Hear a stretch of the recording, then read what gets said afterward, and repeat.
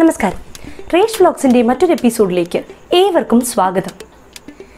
18ാം നൂറ്റാണ്ടിൽ ഇന്ത്യയിലെ ബംഗാൾ പ്രസിഡൻസിയിൽ നടക്കുന്ന ഒരു കഥയാണ് ബുൾബുൾ ആസ്പദമായിരിക്കുന്നത്. 18ാം നൂറ്റാണ്ടിലെ ഇന്ത്യയിൽ മാത്രമല്ല, ഇന്നും ഇന്ത്യയിലെ പല നാട്ടുപ്രദേശങ്ങളിലും നടക്കുന്ന ഒരു ഇരുണ്ട കാഴ്ചയാണ് ബുൾബുൾ നമുക്ക് കാണിച്ചു തരുന്നത്. അതെ, ബുൾബുൾ എന്ന ബംഗാൾ ബേസ്ഡ് ഹിന്ദി മൂവിയെക്കുറിച്ചാണ് ഇന്നത്തെ നമ്മുടെ ഡീകോഡിംഗ് വീഡിയോ.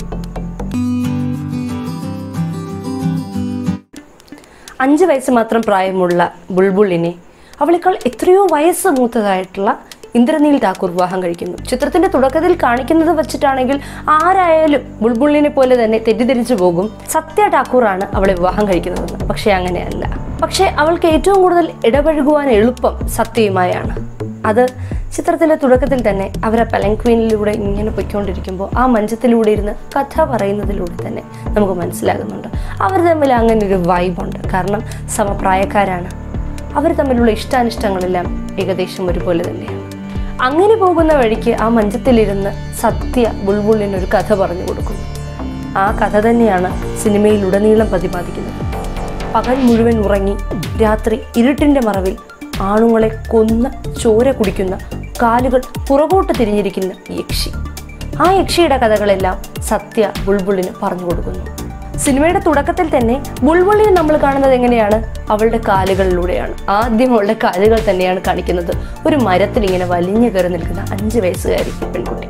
കാരണം ചിത്രത്തിന്റെ അവസാനം ഈ മനുഷ്യരുടെ എല്ലാം ചോരയൂറ്റി കുടിക്കുന്ന, കാലുകൾ തിരിഞ്ഞു നിൽക്കുന്ന ആ യക്ഷി ബുൾബുൾ തന്നെയാണെന്ന് നമുക്ക് വിശ്വസിക്കാൻ പറ്റുന്നത് ഇത്തരത്തിലുള്ള സീൻ ആദ്യമേ കാണിച്ചത് കൊണ്ടാണ്. അതായത് അവൾ പണ്ട് മുതലേ തന്നെ മരത്തിലൊക്കെ കയറാനും ഒക്കെ അറിയുന്ന ഒരു കുട്ടിയാണ്.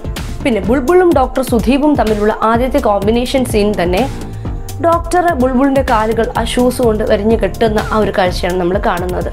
ആ സീനിൽ തന്നെ എന്തിനാ എൻ്റെ കാലുകളെ ഇത്രമാത്രം പരിപാലിക്കുന്നത് എന്ന് ബുൾബുൾ ആ ഡോക്ടറിനോട് സംസാരിക്കുന്നതിൽ പറയുന്നുണ്ട്. ഭർത്താവിൽ നിന്നും ഏറ്റ ആ മർദ്ദനങ്ങളോടുകൂടി തന്നെ അവളുടെ കാലുകൾ തിരിഞ്ഞു പോയതാണെന്നും ഡോക്ടറിനും അവൾക്ക് മാത്രം അറിയാവുന്ന ഒരു സത്യമാണതെന്നും നമുക്കതിൽ നിന്നും മനസ്സിലാക്കാൻ സാധിക്കും. ഈ ചിത്രത്തിന്റെ സിനിമാറ്റോഗ്രഫി വളരെയധികം ആകർഷിക്കുന്ന ഒന്നാണ്.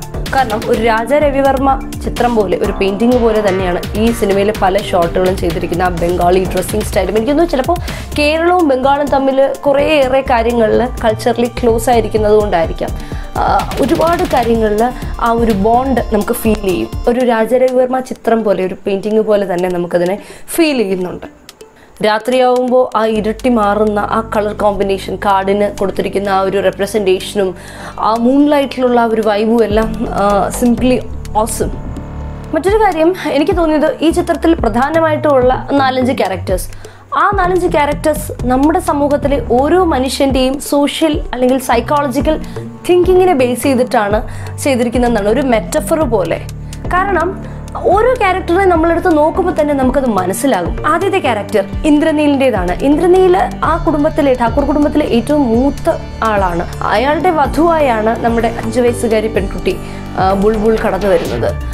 ഇന്ദ്രനീലിൻ്റെ ഒരു ക്യാരക്ടർ ആദ്യം നമുക്ക് തോന്നും നല്ലതാണെങ്കിലും, അതെ നല്ലതായിരിക്കാം, പക്ഷേ അയാളുടെ ഉള്ളിൽ അയാളുടെ ഇഷ്ടാനിഷ്ടങ്ങളെ മാത്രം സ്വീകരിച്ച് അതുമായി താല്പര്യപ്പെട്ട് അതിലേക്ക് ഒതുങ്ങിക്കൂടുന്ന തരത്തിലായിരിക്കണം ഭാര്യ എന്നുള്ളൊരു കൺസെപ്റ്റാണ് ഇന്ദ്രനീലിലുടനീളം പോകുന്നത്. ഭാര്യയോട് എന്താണ് എന്ന് ചോദിച്ച് മനസ്സിലാക്കാൻ പോലും അയാൾ ശ്രമിക്കുന്നില്ല. അയാളൊരു കാര്യം കേട്ട പാടെ കേൾക്കാത്ത പാതി ചാടി എഴുന്നേറ്റ് അവളെ മർദ്ദിക്കുകയും അവളെ ഉപദ്രവിക്കുകയും അങ്ങനെയൊക്കെയാണ് നമ്മുടെ ഇന്നത്തെ സൊസൈറ്റിയിൽ നിലനിൽക്കുന്ന തരത്തിലുള്ള ഇൻ ഹൗസ് ടോർച്ചറുകൾ ഒക്കെയാണ് എനിക്ക് അങ്ങനെയാണ് ഫീൽ ചെയ്തത് ആ ക്യാരക്ടർ കണ്ടപ്പോൾ. രണ്ടാമത്തെ ക്യാരക്ടർ ഇന്ദ്രനീലിൻ്റെ രണ്ടാമത്തെ സഹോദരനായ മഹേന്ദ്രൻ്റെയാണ്. മഹേന്ദ്രയുടെ ക്യാരക്ടർ എന്ന് പറയുമ്പോൾ സ്ത്രീയെ ഒരു കളിപ്പാട്ടമായി, ഒരു പാവയായി മാത്രം കാണുന്ന, സെക്ഷൽ അസോൾട്ടിന് മാത്രം ശ്രമിക്കുന്ന ഒരു ക്യാരക്ടറായിട്ടാണ് മഹേന്ദ്രയെ നമ്മൾ കാണിക്കുന്നത്. അയാൾക്ക് മെൻ്റലി കുറച്ച് പ്രശ്നങ്ങൾ ഉണ്ടെങ്കിൽ പോലും അയാൾ ആ ഒരു പെൺകുട്ടിയോട് മാത്രം, ബുൾബുളിനോട് മാത്രമായിട്ട് കാണിക്കുന്ന ഒരു സെക്ഷൽ അഫിനിറ്റി അത് നല്ല രീതിയിൽ ഹൈലൈറ്റ് ചെയ്തിട്ടുണ്ട്. നമുക്ക് തന്നെ ഡിസ്റ്റർബിംഗ് ആണ് അയാളുടെ മാനറിസംസ്. അവിടെയും അന്നും ഇന്നും ഇന്ത്യയിൽ നടക്കുന്ന ഇൻ ഹൗസ് ടോർച്ചർ, റേപ്പ്, ഇങ്ങനത്തെ കാര്യങ്ങളെക്കുറിച്ചൊക്കെ ഡയറക്ടർ പറഞ്ഞു തരാനായിട്ട് ശ്രമിച്ചിട്ടുണ്ടെന്ന് തോന്നുന്നു. സ്ക്രിപ്റ്റിൽ അത് കാര്യമായിട്ട് തന്നെ പറഞ്ഞിട്ടുമുണ്ട്. കാരണം നമുക്കത് ഓരോ തവണയും അത് വല്ലാത്ത രീതിയിൽ മഹേന്ദ്രൻ്റെ ക്യാരക്ടർ വരുമ്പോൾ വെറുപ്പുളവാകുന്നുണ്ട്. മൂന്നാമത്തേത് സത്യയുടെ ക്യാരക്ടറാണ്. സ്ത്രീകൾ നാച്ചുറലി കൂടുതൽ അഫിനിറ്റി കാണിക്കുന്ന ഒരു ക്യാരക്ടറാണ് സത്യയുടേത്. കാരണം കുറേ പോസിറ്റിവിറ്റിയുള്ള, ഫ്രണ്ട്ലി ആയിട്ടുള്ള, സംസാരിക്കാൻ വളരെ താല്പര്യമുള്ള, എന്നാൽ എന്താ പറയുക, ആകെ മൊത്തം ഒരു പോസിറ്റീവ് വൈബായിട്ടുള്ള ഒരു ക്യാരക്ടറാണ് സത്യ കാണിക്കുന്നത്. പക്ഷേ ആ ക്യാരക്ടറിനുള്ളിലേക്ക് ചൂഴ്ന്നിറങ്ങി പോകുമ്പോൾ ചില സീൻസിലൊക്കെ അവിടെയും പാട്രിയാർക്കിയുടെ ഒരു സിമ്പിളൊക്കെ നമുക്ക് കാണാൻ സാധിക്കും. അങ്ങനെ പാട്രിയാർക്കിയുടെ സിമ്പിൾ ഉണ്ടെന്ന് ഞാൻ പറയാൻ കാരണമുള്ള 1-2 സീൻസ് സിനിമയിൽ തന്നെ കാണിക്കുന്നുണ്ട്. അതിന് കൂടുതൽ എയ്ഡ് ചെയ്യുന്ന ഒരു സീനായിട്ട് എനിക്ക് തോന്നിയത്, ടാക്കൂർ ഹൗസിലേക്ക് പോലീസ് ഓഫീസേഴ്സ് വരുമ്പോൾ ബുൾബുൾ ഇങ്ങനെ എണീക്കുകയാണ് ഇവർ വന്നിട്ടുണ്ടെന്ന് അറിയുമ്പോൾ. പക്ഷേ സത്യ ഉടൻ തന്നെ ചാടി എണീറ്റ്, ഭാവി ഞാനിപ്പോൾ എന്തായാലും ഉണ്ടല്ലോ, no you take rest, I will manage എന്നുള്ള രീതിയിൽ നടന്നു പോകുന്നതാണ്. അപ്പോൾ അവിടെ നിന്ന് തന്നെ ബുൾബുള് എണീക്കണ്ട, ബുൾബുളല്ല, ഇത് ഞാൻ ചെയ്യേണ്ട ഒരു കാര്യമാണ് എന്നുള്ള രീതിയിലുള്ളൊരു സിംബലൈസേഷൻ ആയിട്ടാണ് അതിനെ എയ്ഡ് ചെയ്തുകൊണ്ട് തന്നെ. അപ്പം തന്നെ വിനോദിനി പറയുന്നുണ്ട്, you are just the lady of the house and not the man. ഇവിടുത്തെ വീട്ടുകാരിയാണ് നീ, അല്ലാതെ വീട്ടുകാരനല്ല, ഡോണ്ട് തിങ്ക് ലൈക്ക് ദാറ്റ് എന്ന്. പിന്നെ ഇതിന് മറ്റൊരു വശവും കൂടെയുണ്ട്. കാരണം സത്യ ചിലപ്പോൾ വിചാരിച്ചിട്ടുണ്ടാവാം അയാളുടെ മനസ്സിൽ കുറേ സംശയങ്ങൾ അപ്പം തന്നെ ഉണ്ട് എന്ന് നമുക്കറിയാം. അപ്പം ലൈക്ക് ആ മേഡേഴ്സുമായിട്ട് റിലേറ്റ് ചെയ്തിട്ട് കുറച്ച് ഡൗട്ട്സ് ഒക്കെ ഉണ്ട്. അപ്പോൾ മേ ബി ആ ഡൗട്ട്സ് ഒക്കെ ഉള്ളിലിരിക്കുന്നതുകൊണ്ടായിരിക്കാം ബുൾബുൾ പോകണ്ട, ഞാൻ പോകാം എന്ന് അയാൾ പറഞ്ഞത്. അങ്ങനെയും ഒരു പോസിബിലിറ്റി അതിനകത്തുണ്ട്. അടുത്ത ക്യാരക്ടർ ഡോക്ടർ സുധീപിൻ്റെതാണ്. സ്ത്രീയെ പൂർണ്ണമായി മനസ്സിലാക്കുകയും അംഗീകരിക്കുകയും ചെയ്യുകയും അതിനോടൊപ്പം തന്നെ അവളെ റെസ്പെക്റ്റ് ചെയ്യുകയും ചെയ്യുന്ന ഒരു ക്യാരക്ടറാണ് ഡോക്ടർ സുധീപിൻ്റേത്. പലപ്പോഴും ഇത്തരത്തിലുള്ള പുരുഷന്മാർക്ക് സംഭവിക്കുന്നത് മറ്റുള്ളവരുടെ വാക്ക് കൊണ്ട് മുറിവേൽക്കുകയോ അല്ലെങ്കിൽ അവർ തെറ്റിദ്ധരിക്കുകയോ ആണ്. ഒരു സ്ത്രീയെ വളരെ നന്നായി മനസ്സിലാക്കി അവളോടൊപ്പം നിന്ന് കഴിഞ്ഞാൽ പല രീതിയിൽ ആ ബന്ധത്തിനെ വ്യാഖ്യാനിക്കുകയും അതിന് അനാവശ്യമായിട്ടുള്ള അർത്ഥങ്ങൾ കൽപ്പിച്ചു കൊടുക്കുകയും ചെയ്യുന്ന അങ്ങനത്തെ ഒരു ഇഷ്യൂസാണ് സാധാരണ അത്തരത്തിലുള്ള പുരുഷന്മാർ ഫേസ് ചെയ്യേണ്ടി വരുന്നത്. ബുൾബുൾ തന്നെ നല്ലൊരു സുഹൃത്താണ് എന്ന് സുദീപ് തന്നെ പിന്നീട് സത്യയോട് ക്ലൈമാക്സ് ഏരിയയിൽ പറയുന്നുണ്ട്. She is just a friend for me, she is A very good friend for me, പക്ഷേ she is everything for you എന്ന് സുദീപ് പറഞ്ഞു കൊടുക്കുന്നുണ്ട് സത്യയ്ക്ക്. അപ്പോൾ സത്യ അപ്പോഴാണ് റിയലൈസ് ചെയ്യുന്നത് ബുൾബുളാണ് ശരിക്കും ഈ യക്ഷിയെന്ന്. അടുത്ത 2 ക്യാരക്ടേഴ്സ് ബുൾബുളും വിനോദിനിയുമാണ്. ഒരേ സിറ്റുവേഷൻ, ഓപ്പറേഷൻ, അടിച്ചമർത്തൽ കാരണം 2 വ്യത്യസ്ത രീതിയിലേക്ക് മാറിപ്പോയ 2 ക്യാരക്ടേഴ്സാണ്. അതായത് ഒരേ രീതിയിലുള്ള പ്രശ്നം ഫേസ് ചെയ്യുകയും 2 വ്യത്യസ്തമായിട്ടുള്ള രീതികളിൽ പ്രതികരിക്കുക അല്ലെങ്കിൽ മൗൾഡായി പോവുകയും ചെയ്ത ക്യാരക്ടേഴ്സാണ് വിനോദിനിയുടേതും അതുപോലെ തന്നെ നമ്മുടെ നായികയായ ബുൾബുളിൻ്റേതും. ഒരു പ്രത്യേക രീതിയിൽ മാത്രം ജീവിക്കുവാനായി അങ്ങനെ ജീവിച്ച സ്ത്രീകളിൽ നിന്നും പരിശീലനം നേടുകയും മറ്റു സ്ത്രീകളെ എല്ലാം ആ രീതിയിൽ തന്നെ പുരുഷാധിപത്യം മേൽക്കൊള്ളുന്ന അതേ രീതിയിൽ തന്നെ ജീവിക്കുവാൻ പ്രേരിപ്പിക്കുകയും ചെയ്യുന്ന ഒരു ക്യാരക്ടറാണ് വിനോദിനിയുടേത്. അവൾ സഹിക്കേണ്ടി വന്ന ഓപ്പറേഷൻ നമുക്കൊക്കെ വളരെയധികം പ്രയാസം ഉളവാക്കുന്നതാണ്. കാരണം വിനോദിനിയുടെ ക്യാരക്ടർ കുറച്ച് കണ്ണിങ് ആണ്, അല്ലെങ്കിൽ ജലസ് ആണെന്നൊക്കെ നമുക്ക് തോന്നും. ആണ്, ശരിയാണ്. മൂവിയിലുടനീളം നമുക്ക് ദേഷ്യം തോന്നുന്ന ഒരു ക്യാരക്ടറാണ് വിനോദിനിയുടേത്. കാരണം അവളിൽ അസൂയയുണ്ട്, അവളിൽ അമർഷമുണ്ട്, വിദ്വേഷമുണ്ട്. അത് പുറത്ത് കാണിക്കാതിരിക്കുവാനായി അവൾ പല സ്ഥലങ്ങളിലും അവൾ ഒന്ന് സ്ലോ ആയിട്ട് പേസ് ചെയ്യുന്നുണ്ട്. പക്ഷെ അത് എങ്ങനെയൊക്കെ സംഭവം അതങ്ങനെ പുറത്തു വരുന്നുണ്ട്. പക്ഷേ വിനോദിനിയുടെ സ്ഥാനത്ത് നിന്ന് നമുക്കൊന്ന് ചിന്തിക്കാം.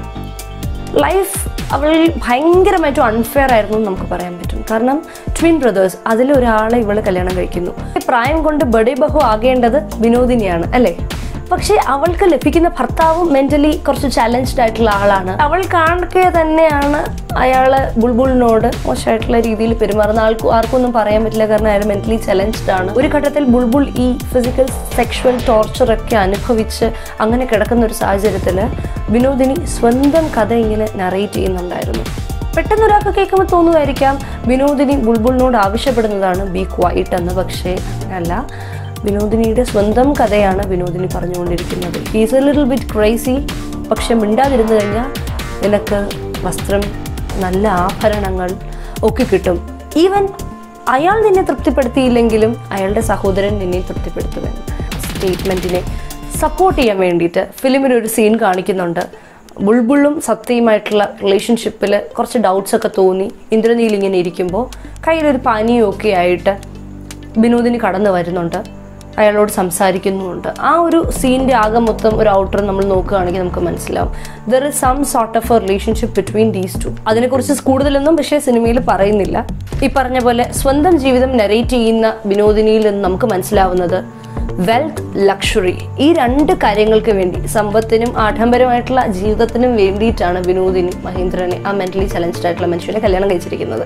ബുൾബുൾ ആണോ മഹേന്ദ്രനെ കൊന്നത് എന്നുള്ള കാര്യത്തിൽ വിനോദിനി ഷുവർ അല്ല. പക്ഷേ ഒരു കാര്യം ഉറപ്പാണ്, മഹേന്ദ്രൻ്റെ മരണത്തോടു കൂടി തന്നെ അവൾ ആഗ്രഹിച്ചിരുന്ന അവളുടെ ലാസ്റ്റ് ഹോപ്പ്, അവൾ എന്തിനു വേണ്ടിയാണോ ആ കല്യാണം കഴിച്ചത് അതുപോലും ഇല്ലാതായി അവൾ വിധവയായിട്ട് മാറുകയാണ്. അപ്പോൾ അവൾക്ക് ലാസ്റ്റ് റിസോർട്ടിൽ അവളുടെ ആഗ്രഹിച്ചിരുന്ന ആ ഡ്രസ്സുകൾ അല്ലെങ്കിൽ ആ ആഭരണങ്ങൾ ഒന്നും ഇപ്പോൾ ഇല്ല. അപ്പോൾ അതെല്ലാം അവൾ ഒരുപാട് രീതിയിൽ വീണ്ടും കൂടുതൽ ഇന്നർ മൈൻഡിൽ ജലസാക്കുന്നുണ്ട്.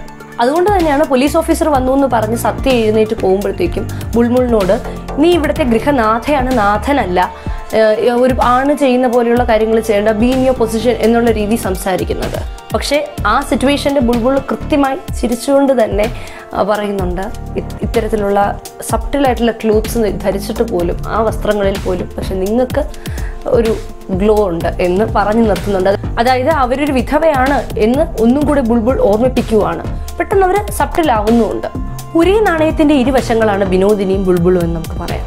കാരണം വിനോദിനി അടിച്ചമർത്തപ്പെട്ടപ്പോൾ അവൾ അതുമായിട്ട് കോപ്പറേറ്റ് ചെയ്ത് പോവുകയാണ് ചെയ്തത്. അവളുടെ മനസ്സിലുണ്ടായിരുന്ന ആഗ്രഹങ്ങൾ, ഞാൻ പറഞ്ഞ പോലെ വെൽത്ത്, ലക്ഷറി, ഇത്രയും കാര്യങ്ങൾക്ക് വേണ്ടിയിട്ട് അവളത് കോപ്പറേറ്റ് ചെയ്ത് പോയി. പക്ഷെ ബുൾബുൾ എന്താ ചെയ്തത്? അവൾ അത്തരത്തിൽ അടിച്ചമർത്തപ്പെടേണ്ടി വരുന്ന മറ്റ് സ്ത്രീകളോട് അവൾക്ക് സഹാനുഭൂതി ഉണ്ടായിരുന്നു, അവരെ രക്ഷിക്കണമെന്നുള്ള ആഗ്രഹം ഉണ്ടായിരുന്നു. അത് സിനിമയിലെ പല ഘട്ടങ്ങളിലായിട്ട് നമുക്ക് മനസ്സിലാക്കാൻ സാധിക്കും. കാരണം സത്യ അവിടെ വരുമ്പോഴത്തേക്കും മരിക്കുന്ന ഒരാൾ, അയാളുടെ ഭാര്യ കൊടിയ രീതിയിലുള്ള പീഡനങ്ങൾ വീട്ടിൽ വെച്ച് ഭർത്താവിൻ്റെ കയ്യിൽ നിന്നും ഏൽക്കേണ്ടി വന്നിട്ടുണ്ടെന്ന് നമുക്കറിയാം. അതുകൊണ്ട് തന്നെയാണ് അവൾ അയാളെ കൊല്ലുന്നത്. അതുപോലെ തന്നെ ആ കൊച്ചു പെൺകുട്ടിയെ ഉപദ്രവിക്കാനിരിക്കുന്ന മനുഷ്യനെ അവൾ കൊല്ലുന്നതും അതുകൊണ്ടാണ്. അതുപോലെ തന്നെ ഇമ്പോർട്ടൻ്റ് ആണ് ബുൾബുൾ, സത്യ, സുധീപ് എന്നിവർ ഇരുന്ന് സംസാരിക്കുന്ന കോൺവെർസേഷൻ. അതിൽ തന്നെ പറയുന്നുണ്ട്, പടിയിൽ നിന്നും വീഴാൻ ഈ നാട്ടിൽ ഒരേ ഒരു വീട്ടിൽ മാത്രമേ പടിയുള്ളൂ. അതായത് എല്ലാ സ്ത്രീകളും ഇത്തരത്തിലുള്ള ടോർച്ചർ അവരവരുടെ വീടുകളിൽ സഹിച്ചുകൊണ്ടിരിക്കുകയാണെന്നുള്ള സത്യം ബുൾബുളിന് അറിയാം. And she desperately wants to help them all. Vinodini ചെയ്തതുപോലെ അത് സഹിച്ച് അതിനോടൊപ്പം പോവാൻ അവൾ തയ്യാറല്ല. മാത്രമല്ല അവൾക്കെന്നല്ല, അവളെപ്പോലെ അത്തരത്തിലുള്ള സിറ്റുവേഷൻ അനുഭവിക്കുന്ന മറ്റെല്ലാവരെയും സഹായിക്കാനും ബുൾബുൾ തയ്യാറാണ്. ദേഷ്യം വരുന്ന ഒരു സിറ്റുവേഷന് ഒരിക്കലും അഗ്രഷനോടെ അല്ല ബുൾബുൾ കൈകാര്യം ചെയ്യുന്നത്. കാരണം പല സിറ്റുവേഷൻസിലും അവൾക്ക് ദേഷ്യം വരേണ്ട സാഹചര്യത്തിലെല്ലാം വളരെ കാം ആൻഡ് കമ്പോസ്ഡ് ആയിട്ട് ചെറിയ ചിരിയോടുകൂടി, അങ്ങനെയൊക്കെയാണ് ആ ക്യാരക്ടറിൻ്റെ മാനറിസംസ്, അവളുടെ ആ ഒരു സംസാരവും എല്ലാം, ബോഡി ലാംഗ്വേജും ഒക്കെ ആ ക്യാരക്ടറിനെ ഭയങ്കരമായിട്ട് സ്യൂട്ട് ചെയ്യുന്നുണ്ട്. മാത്രമല്ല ബംഗാളി അറ്റയറിൽ അവളുടെ ആ മൊത്തം ഗ്രേസ് സിംപ്ലി ഓസം. ബുൾബുളും സത്യയുമായിട്ടുള്ള ബന്ധം എന്ത് എന്ന് ചോദിച്ചാൽ അതിന് ഒന്നിലധികം ഉത്തരങ്ങൾ തരേണ്ടി വരും.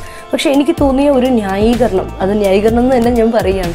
കാരണം ഒരു വശത്ത് തന്നെക്കാൾ എത്രയോ വയസ്സിന് മൂത്ത തൻ്റെ ഹസ്ബൻഡ്, അയാളുമായിട്ട് എത്ര രീതിയിൽ ചിലപ്പോൾ കോപ്പപ്പ് ചെയ്യാൻ പറ്റുന്നുണ്ടാവില്ലായിരിക്കാം ബുൾബുളിന്, ചിലപ്പോൾ പറ്റുന്നുണ്ടായിരിക്കാം അയാളുമായിട്ട്. പക്ഷേ ആ ഒരു ഏജ് ഗ്യാപ്പിൻ്റെ ആ ഒരു ഡിഫറൻസ് കമ്മ്യൂണിക്കേഷനിലും എല്ലാം വരുമായിരിക്കാം.